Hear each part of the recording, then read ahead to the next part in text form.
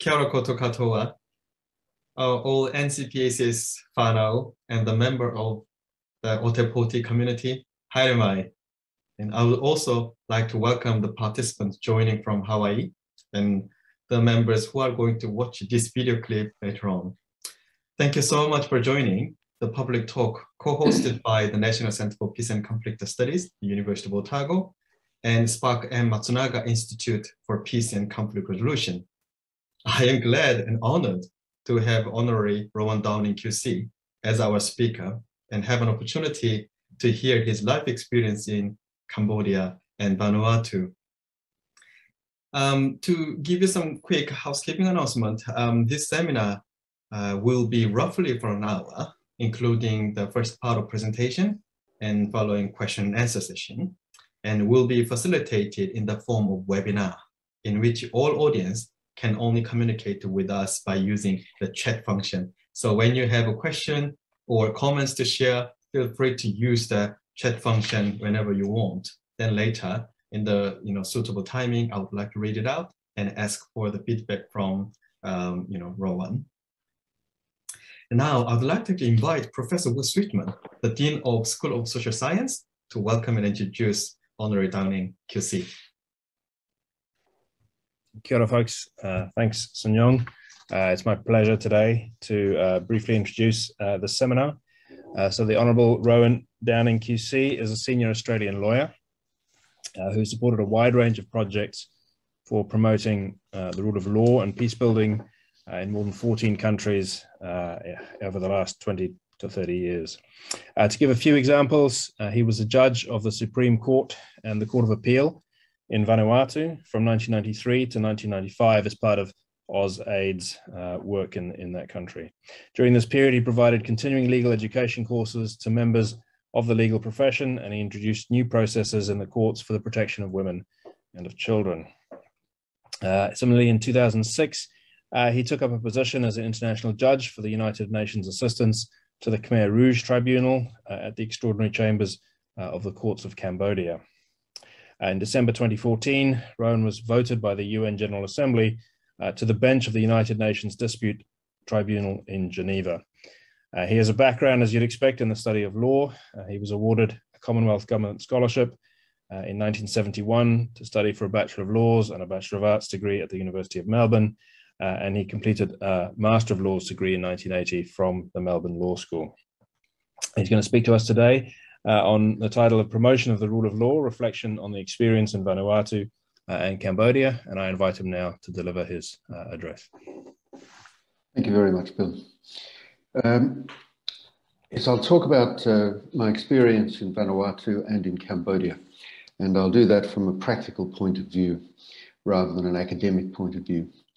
I was asked initially to indicate how I obtained this appointment. And I should say that I'd been in practice of the law as a barrister for some time, and I was becoming a little bit bored and thought that I could make a decent contribution to the rule of law and the place of law in development. And Michael Black, who was the Chief Justice of the Federal Court of Australia, asked me one day if I would consider being a judge in the Supreme Court in Vanuatu, because the court had effectively collapsed. And I said, yes, I would. And my first day, just to give you an idea of what it was like, was that early in the morning, I was in Australia on my farm, and I was checking irrigation systems. I then flew to Vanuatu. I arrived at about 10 o'clock in the evening. I was taken straight to a meeting where I met the Deputy Premier of the People's Republic of China and all the ministers of state of Vanuatu, which at that stage was a very small place with only 200,000 people.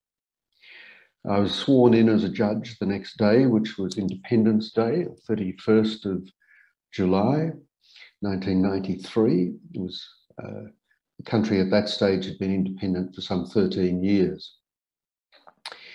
The following week, I went to the court. In fact, on the first day, I walked in and found a complete mess. There were files dating back to 1971, which were just littered around the place. And then I had my first case. My first case was an appalling rape case. And I found the gentleman guilty of the rape and then had to work out what sentence to apply. I had no idea of the mores of the society. I had come in to a Melanesian country without any briefing or background. So I delayed my sentence for 6 weeks, because certainly the gentleman was going to get a sentence of some time. I ended up by giving him a life sentence because the rape was of such appalling magnitude. I then set about trying to tidy the court up a bit. I had a staff there of some 19 people. We had 1,370 cases in a backlog before the Supreme Court, including appeals cases. This was particularly difficult. And I was wishing to move as quickly as possible. My staff, who were the most delightful Ni Vanuatu, had another idea. And I threatened them with a cattle prod. And I still remember this because they said to me, "What's a cattle prod?" I said, "Oh, it's 6,000 volts of fun and frivolity. It'll get you all moving." And after about 3 weeks, I calmed down. I realized that their pace of moving was not quite what I'd been used to, but they got things done. And it was a matter of my adjusting to Vanuatu, my learning what the culture was and what was important. And it was necessary for me to build a team of people who knew what they were doing. They appreciated what they were doing, and that they weren't just processing pieces of paper, but they actually had involvement. So I started a training program, and I trained the staff, and at the same time, I trained Ni Vanuatu lawyers through a moot court system.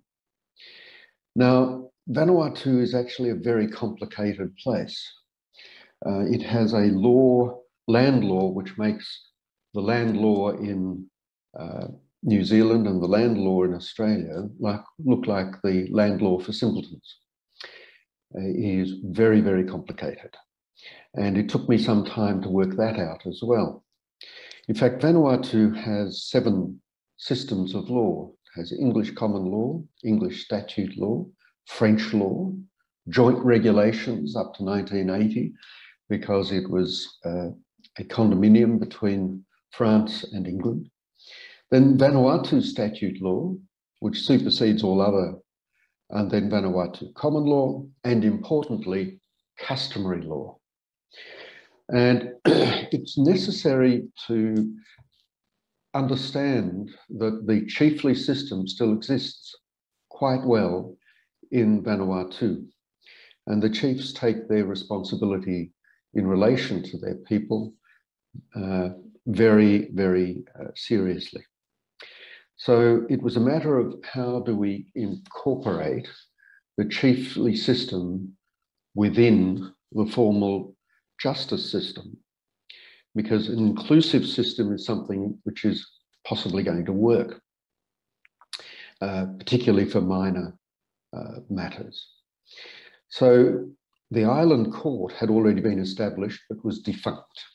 So it was a matter of selecting chiefs, training chiefs, and establishing island or re-establishing island courts on all of the islands which were inhabited in Vanuatu. I also decided that it was a good idea to incorporate them more into the formal justice system. And I started using them as probationary officers. I can give you an example. I had 19 young men who appeared before me, and they had actually stolen from their own people. They were man of Fira, Manafira, they in fact own the land where Port Vila is to be found, and they're a fairly rich clan, and they run the stevedoring business, and these 19 had arranged for a container full of alcohol to be placed outside the bond area on the port. They then cut a hole in the back of it and removed all the alcohol. They were stealing from their own village, from their own people. And they had been dealt with fairly severely. They were youngsters, they were 16, 17, 18. And the magistrate had put them into jail for some years, and they appealed. And that might have been the beginning of their trouble, because they came before me, and my immediate reaction was, well, jail's not going to be of any use to these youngsters. It's not appropriate. I'll call for their chief. And as soon as I called for the chief, the 19 youngsters wanted to immediately abandon their appeal, because they did not wish to be involved within the chiefly system, because the chief would probably not be terribly happy with what they'd done. And so I called the chief. I wouldn't allow them to abandon the appeal, and I appointed the chief a probation officer for the purposes, and I placed them all within his charge, subject to certain conditions. So that was something which worked well. It incorporated the chief into the formal justice system, and that worked well. I had another case where there was a divorce, or actually it wasn't a divorce. I think mum had died, and there was an issue of the custody of 2 children. Now, the mother, the deceased mother, had come from the island of Malakula, and her village had a matriarchal system. The father came from Tanna, and from a village where there was a patriarchal system.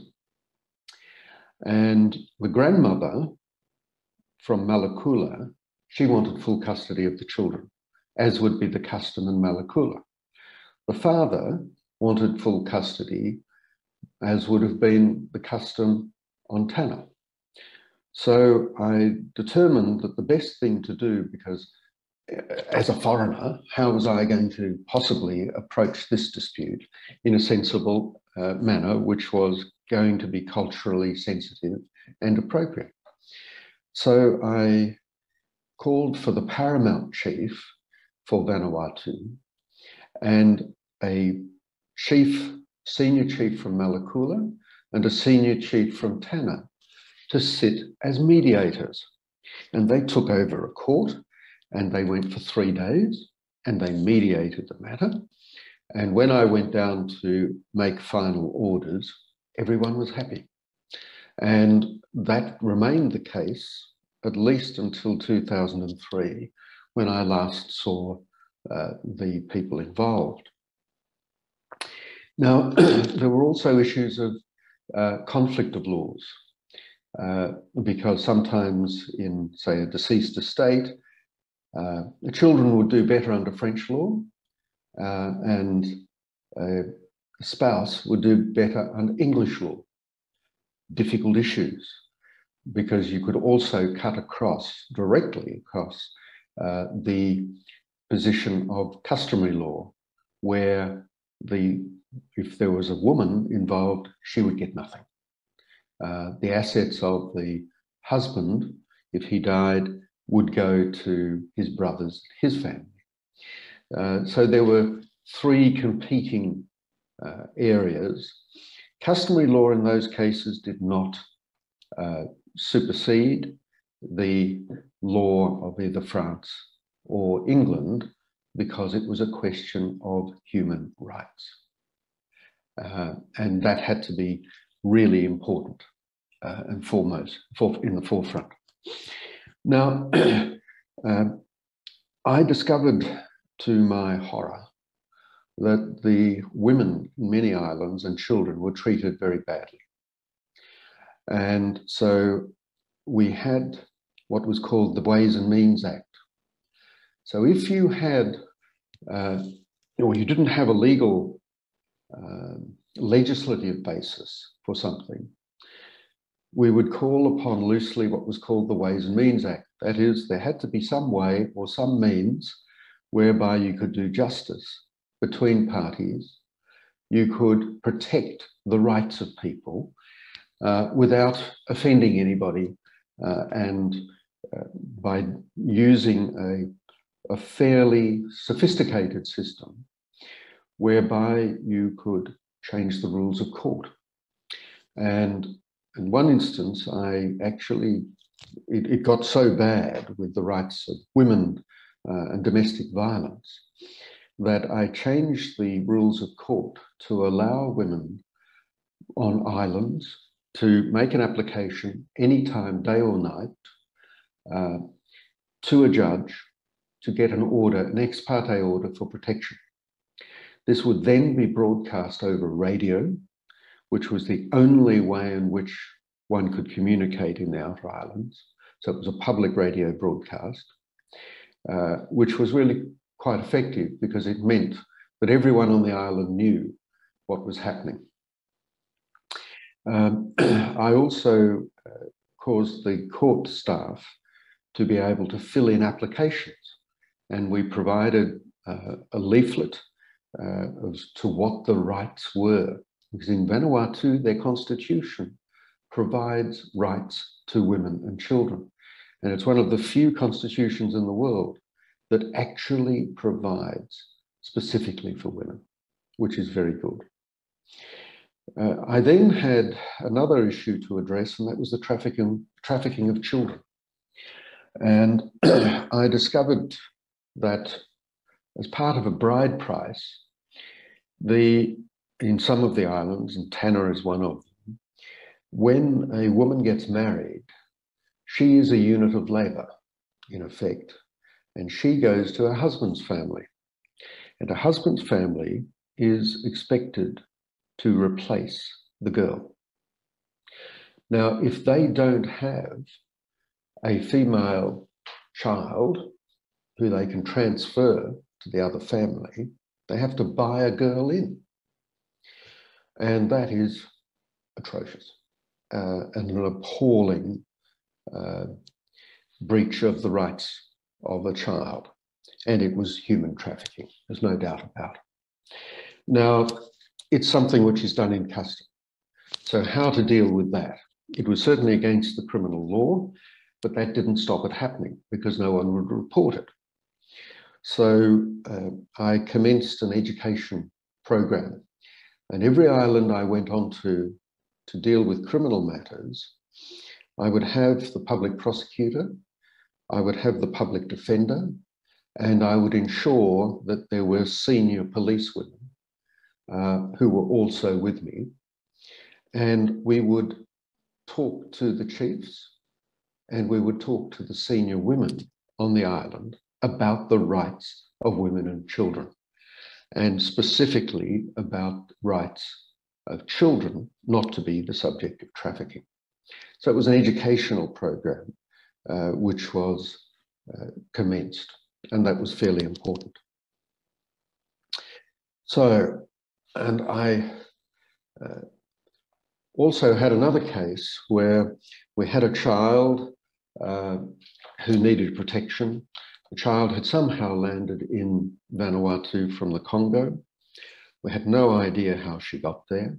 She was 14 or thereabouts. And it was a matter of then using the inherent jurisdiction of the court, but within the framework of the Convention on the Rights of the Child. Now, the country Vanuatu had signed on to the convention, but had not actually brought it into the domestic laws. But I used that as a guide as to the protection of children and as an expression of the rights of the child, and the Parliament of Vanuatu had obviously agreed to that. And I could do that within the common law system that existed in Vanuatu. Vanuatu is a lovely country. It was very challenging. We had a Chief Justice who was ultimately impeached because of some action that he took during a coup d'etat, or attempted coup d'etat. That caused a great deal of difficulty. And the provision of aid in those circumstances was a great challenge. I went back later in 1999 and became the Solicitor General because the State Law Office had collapsed. But that's perhaps another story, because that led to the introduction of anti-money laundering and also further rights, dealing with also the TRIPS legislation, bringing that in, and many other things, but maybe that's for another time. So if I can move on to Cambodia. Now, I'll give you a little bit of background to my appointment. In 1998, I was appointed a Queen's Counsel in Australia, which was a recognition that some people regarded me as a senior lawyer in Australia. And I had been, at that point, I'd been working for the Asian Development Bank, the World Bank, and a number of other organizations, AusAID, and I was involved then in international aid. And I was in 2005 at the Asian Development Bank in Manila, doing some work as special counsel, and I received a telephone call from the Australian Foreign Minister asking me if I would be interested in working in Cambodia as a judge on the War Crimes Tribunal.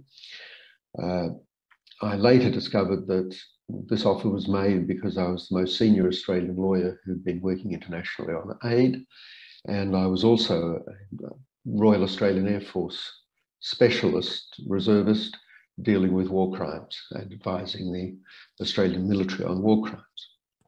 So I found myself being nominated by the UN through Australia for a position on the War Crimes Tribunal in Cambodia.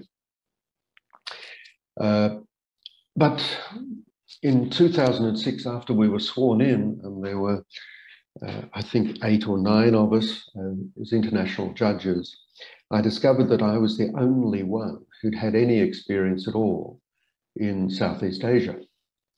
The others had had experience in Europe.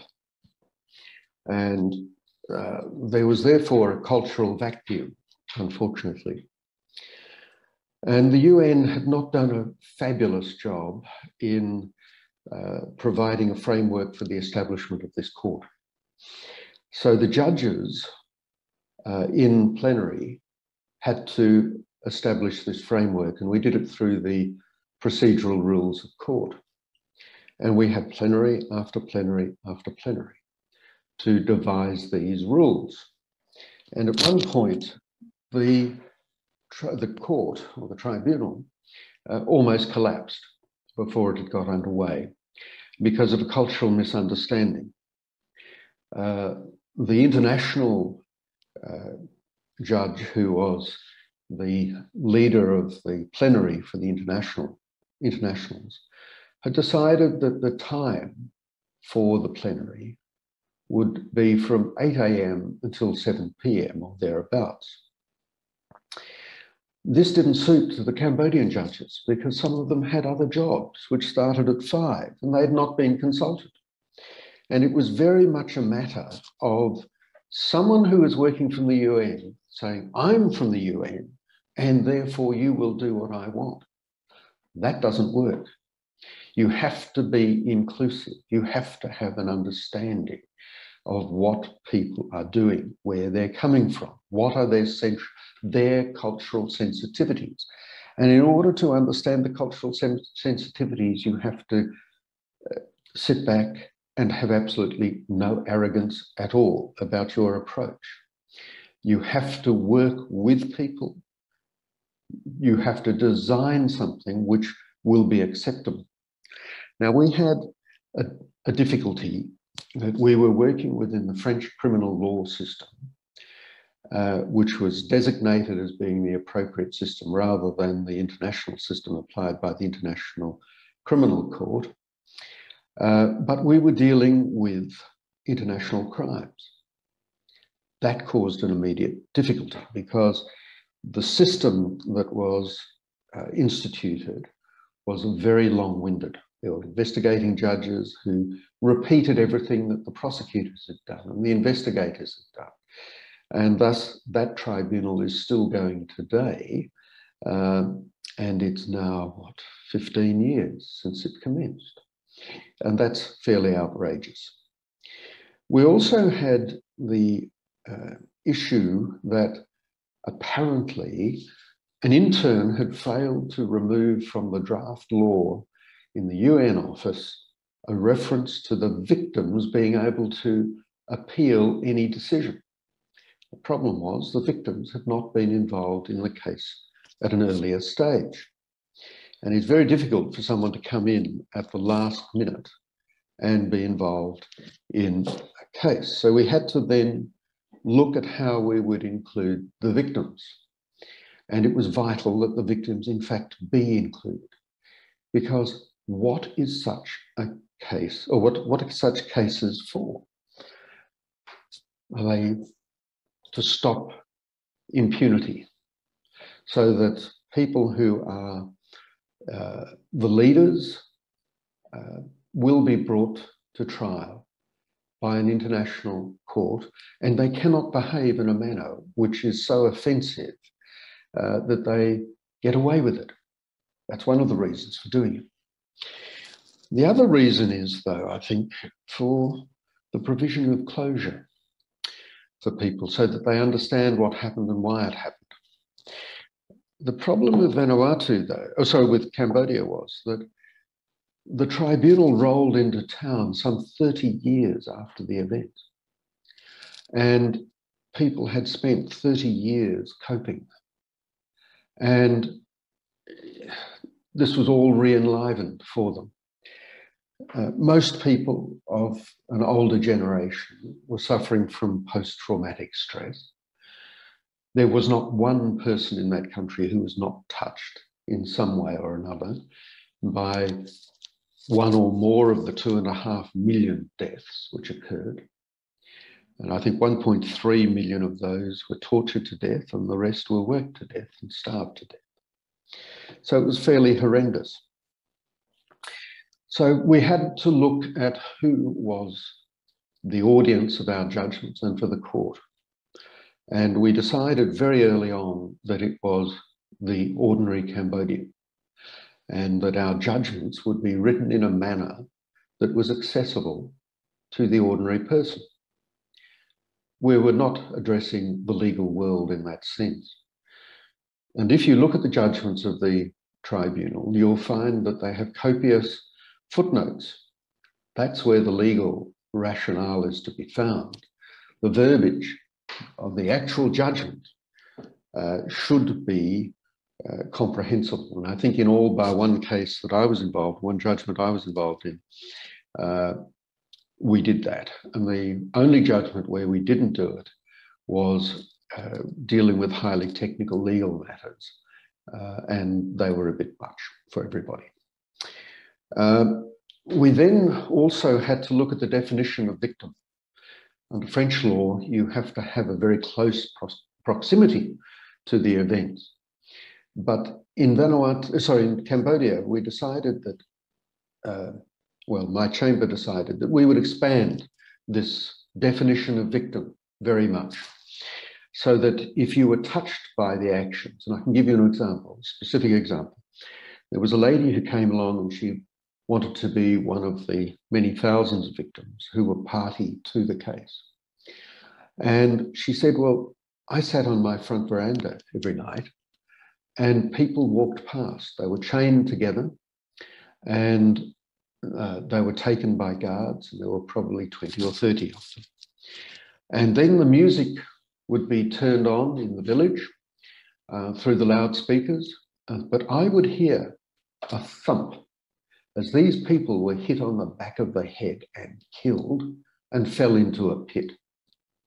And then the guards would drag the chain back past my house. Now, under French law, that lady would not have been a victim. But we determined that she was a psychological victim, and she was as victimized as someone directly involved, because she had an ongoing psychological problem as a consequence. She lived in fear that she would be in that line of people, and she knew what was going to happen.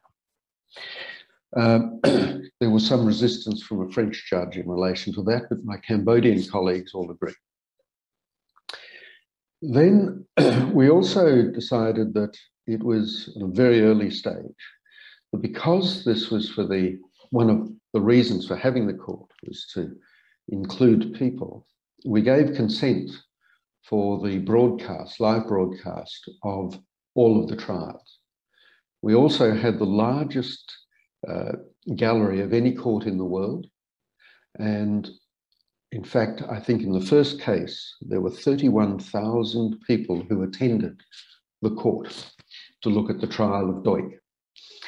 This was the largest number of people who had ever attended a court, which has been recorded. The second trial, I think, had more than 250,000 people in attendance. Compare that with Yugoslav tribunal, which is not in the geographical area of the crimes, and people simply cannot get there to see the trials. So it is a different situation. And as judges, we also involved ourselves in outreach, which meant that we went to villages and we spoke to villages. And I'll just finish this part of my talk by talking about one of the questions I was asked one day. And it was by a villager. And she was obviously a very nice woman. She had been very, very much harmed, I think, by what had occurred. And the question was this: every night I gave thanks to the Lord Buddha that I had survived the day. And I prayed to the Lord Buddha that I would survive the night. And in the morning, when I woke up, I gave thanks to the Lord Buddha that I had survived the night. I prayed to the Lord Buddha that I would survive the day. And then in the evening, I gave praise again to the Lord Buddha because I had survived. I did this for more than 4 years. Why? Why did no one come and help us? Why did no one come and save us? Now, that was a very good question, because it was almost impossible for me as a judge to answer. But of course, the reason was that the diplomacy, what our diplomats were doing, were sitting back and looking after their interests. They were not overly concerned about the human lives that were being lost in Cambodia. They certainly knew what was happening. And in fact, the Western countries continued to recognize the Khmer Rouge at the UN for many years. It was just extraordinary. And it was a pure reflection of the way in which the international community addresses real problems. And I can give you another example, because I had the pleasure of sitting next to Hans Karel, who was the chief lawyer for the UN to Kofi Annan. And when the massacres were about to happen in Rwanda, he and Kofi Annan spoke to 131 leaders of countries where there was a standing army begging for troops. They spent 72 hours begging for troops. And not one country would provide peacekeepers. And as a result, 800,000 people died. And I find that as an international jurist and just as a human, an appalling situation and an absolute indictment upon the manner in which our politicians behave. They do not care about their fellow man. They care about themselves too much. Self-interest, I'm afraid, is something which destroys humanity. And the lack of actual empathy is something which is, I think, an appalling situation. So I hope that gives you some idea of just touching about the two major areas that I've been involved in. I've been involved in the Solomon Islands during their civil war and immediately before RAMSI moved in. I've been involved in East Timor. I've worked in Vietnam, Laos, and many other countries, Indonesia, and I've found it very fulfilling.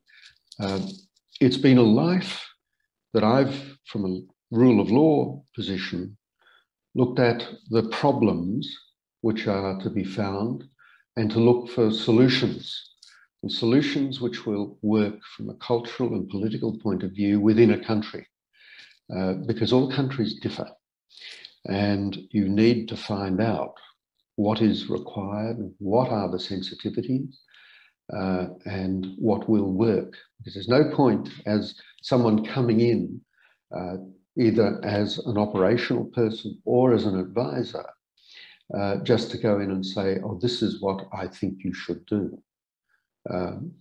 We have the older Paris Accords, where there was a consideration of partnership, and that's indeed the only way in which in aid programs and programs generally, you will get any success, because otherwise you're wasting the money. There's no point in spending it. And not only is it a matter of being culturally sensitive, but you have to ask people what they want. And if you don't ask that as a primary question, then there's no point in being there. There's no point in attempting to provide assistance.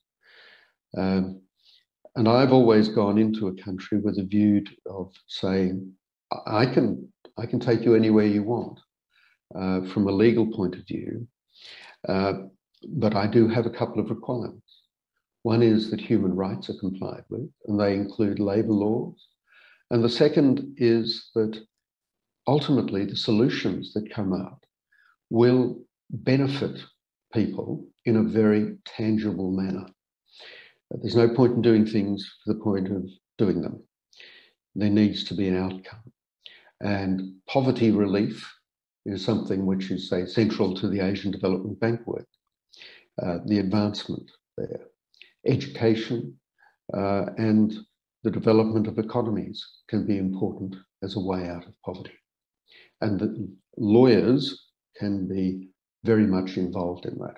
I'm still involved in Vanuatu, and I'm still involved in Cambodia, but I'm advising governments now in relation to commercial matters and with a view to assisting people out of poverty. So, all right. So if there are any questions. Thank you so much, Rowan, for sharing your life experience. And it's not just informative, very perceptive at the same time. Particularly, I'm really grateful that you share some of the insider story about how you actually wanted to make things work in Vanuatu, navigating the complex situation, which may look a bit chaotic from outsiders' perspective. And I really appreciate that. And also, as a person who had been looking into the Cambodian post-conflict settings, I really appreciate what you had done, particularly to make the legal process more accessible to many people. Well, a couple of years ago, I had a chance to interview some of the community members who had gone through those, Khmer Rouge, the challenging period of time under the Khmer Rouge ruling. And then I had a question to ask about, whether they are aware of the ongoing tribunal, ECCC. And then because I was clearly aware of those, the separation from those legal cases and the public awareness in many other countries like Rwanda, I was expected to, I was expected to hear that, well, I really don't know what was happening there. But a surprisingly big number of people say that, yeah, I had a chance to actually go and watch the hearing, sessions. And then I was introduced to different mechanisms related to ECCC. I was quite surprised by the big number of people who actually share their personal experience of visiting and watching over, watching at those hearing sessions. Now I can see that, part of the reason is actually the effort that you had made in that establishment process. So thank you so much. I'd like to just in relation to that, if I can add, that we had in the first case, I think about 4,000 people who joined as civil parties. And and they were all victims. And one of the fears was that they were going to be asking for money. We had no money. We couldn't give compensation. And when we went through all these applications, because we had to go through each one, it was interesting. I think there was one person who asked for monetary compensation. Everybody else wanted recognition of what had occurred. And they, for instance, asked for a stupa to be erected in honor or in memory of those who died in the village. And that was, I think, a very good approach because they recognized there was no money and money could not compensate for what they'd lost. They wanted recognition. That was really important. Mm. Yeah, sorry. Thank you. Just let me ask a couple of questions as a starting point for the conversation. When you talked about your experience in Vanuatu, you really wanted to make the decision-making process more inclusive, and you really wanted to listen to people. But in some cultural context, when people are, standing in front of the people who look senior, like judge, people often feel very scared of expressing their opinions. And often they say that, well, my village leader's opinion is my opinion. So often, even though you have good intention to hear their views, it's not always straightforward to actually capture the complexity. Can you share your experience relevant to it? Yes, it was interesting, and you're quite right. In Vanuatu, most people don't like to look a big man in the eye, for instance. They will look down on the ground and be incredibly deferential. It was a matter, the view that I took was that I would put people at ease as much as possible. And I would do that by way of talking to them, explaining the process of the court to them. I even had one lawyer who I had actually known in Melbourne. She came across to do a course in Melbourne, and she appeared before me and was so nervous she couldn't function. So they were ex parte matters she had, and I adjourned and we had a cup of tea just to get her to relax. But it's a matter of being culturally sensitive. Again, it is a cultural issue, and if people understand what the process is, if people understand you're not going to be angry with them, you just want to know what the position is or the situation is, then they will function and you will achieve what you need to achieve from a legal point of view, but also a personal point of view, because you don't want people in any situation to feel uncomfortable. Particularly when you come in as an outsider and you're attempting to provide some assistance, you don't want to put people in a situation where they're pushing back. You want to include them in the situation. Thank you so much. I have a question actually raised by Will here. Let me just read it out on behalf of Will. I have a question about the impact of Bitcoin and the rule of law in the Pacific. This isn't my area at all. We have a colleague at Otago who works on it, a person called Olivier Jutel. But I am interested in the fact that aid agencies have been promoting it as a means of addressing difficulties within cash-in, for example, Vanuatu. But at the same time, there seems to be a fear that the decentralization of Bitcoin will serve to undermine sovereignty, especially in small Pacific nations, which might not really have other means to buttress their sovereignty. So Rowan, may I invite you? Right. That's something I'm not an expert in, although I have a son who's an expert in Bitcoin. But it's interesting because there's a South American country which has now adopted Bitcoin as one of its official currencies, which now means that the IMF have to adopt it as a currency within their realms. I think that the issue is really one of remittance and how to get remittance to people, say from the workers who go to New Zealand or go to Australia. How do you transfer the remittance in? Now, look, I don't know what the attitude is in Vanuatu, for instance, and I don't know of, because I haven't looked, I suppose, but I can guess that the Pacific countries have not looked at this matter very carefully or closely at the moment. Are they in a position to do something about it? I think they probably are. I think in Vanuatu, their anti-money laundering legislation is strong enough for them to be able to inquire into this and to maybe urge controls. But again, how do you do that from a practical point of view? I'm not sure, although I do understand some wallets have recently been opened online and some hundreds of millions of dollars have been recovered. But I just don't know, I'm afraid. Sorry. Thank you, Rowan. And actually also related to your comments on the Cambodian tribunal cases, one question that I have is that often when we hear those kind of the court sessions, there are two conflicting narratives are presented. One side actually argues that these people are the people who are responsible for killings. The other side often argued that, well, I just did what I was ordered for. If I hadn't really done that, I would have been executed by my senior. Something like this. So there is a kind of competing narratives that who actually is responsible for it. And similar kind of competing narratives I have seen in both Cambodia and Rwanda, or even during the Nuremberg tribunals. How do you see, when you actually hear those kind of points, how do you normally react? Can you also give some general comments about these competing narratives? Right. They're not really competing in one way.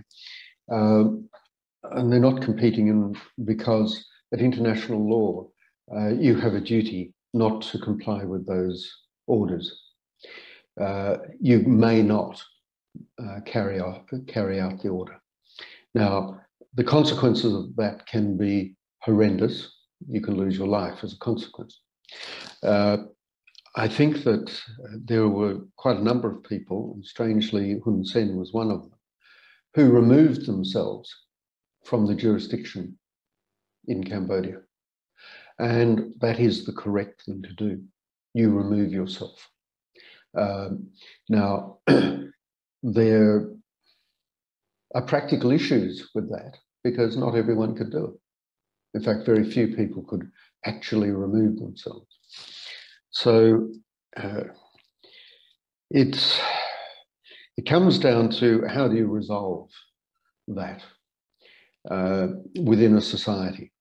And you probably resolve it within a society by having a truth and reconciliation commission process if you've decided not to have a trial of everyone involved, and that's quite obviously what's happened in Cambodia.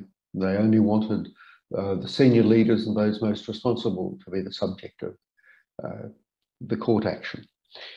They have not had a Truth and Reconciliation Commission, which I think is a great shame. I think they needed to do that. And whether that will happen in the future, I doubt, but it would still be a good idea. But it is one of the very difficult questions in international law as to what do people do. But the duty is clear. You have committed a crime if you carry out the order. Thank you very much. Right. The next question can be a little bit trickier. I hope you don't mind me asking this question. It is actually about the format of the court hearing, or truth, from broad perspectives, truth and truth finding system. In some cultural contexts, like Solomon Islands, often people don't really want to talk about their pain or the victimization, because particularly in some cases, women, when they share kind of their experience of being raped, actually before people actually think about those victimization itself, people are worrying about being, recognized as a woman who had gone through those kind of horrendous experience. And so there is a cultural kind of pressure that make, these people feel very difficult to speak, and often they don't really want to share. If this is the case, in those kind of contexts, probably the fact, or, that legal system or truth-finding commission can identify can be quite limited.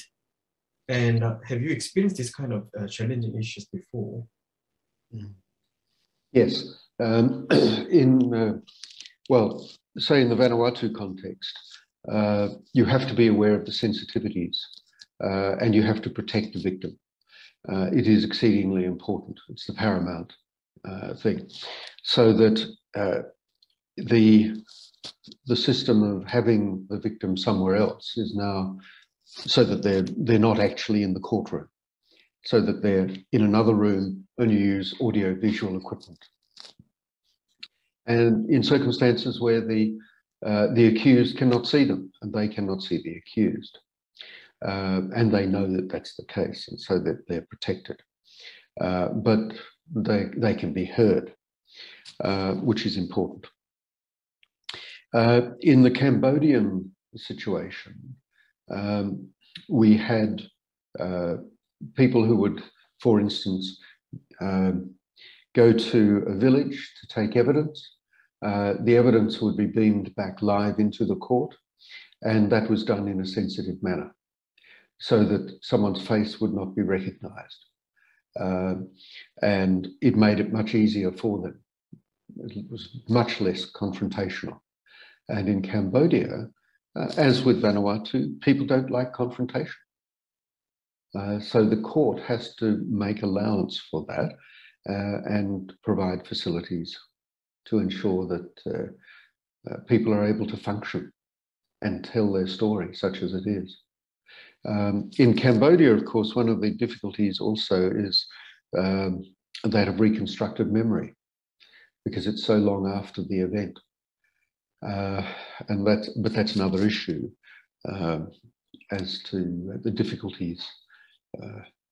And sometimes people come forward and you suspect that it's reconstructed memory rather than actual memory. And you have to make allowances for that as well. Again, to me, it really emphasizes again the importance of the accurate examination of the cultural context and social context where this court system is operated. So thank you. Yes. My last question is more personal, actually. When you are dealing with many of these, challenging legal cases, you may often find some, occasions quite emotionally challenging. When you face yourself as a human being, what do you normally do? How do you, deal with the inner anxiety and stress yourself? Yeah, it's very stressful, particularly with the war crimes, because, and I won't tell you any of the facts because most of them are so horrific. I would every 2 weeks or so have a call from a relative by marriage who is a very senior medical practitioner, and I would talk to him, offload, because you have to. You can't keep it bottled up because it is just so distressing in many ways. And you need to do that because you can't function otherwise. You have to keep some level playing. And you cannot, for instance, get very angry with people. I recall in Vanuatu, there was one rape which was the most horrendous rape. It was not the first case that I heard, but it was the most horrendous rape that I have ever come across. And I remanded the prisoner for something in the order of 3 months before sentencing him, because it took me that long to calm down and to process my emotional approach to the matter. And because it was really, really very distressing.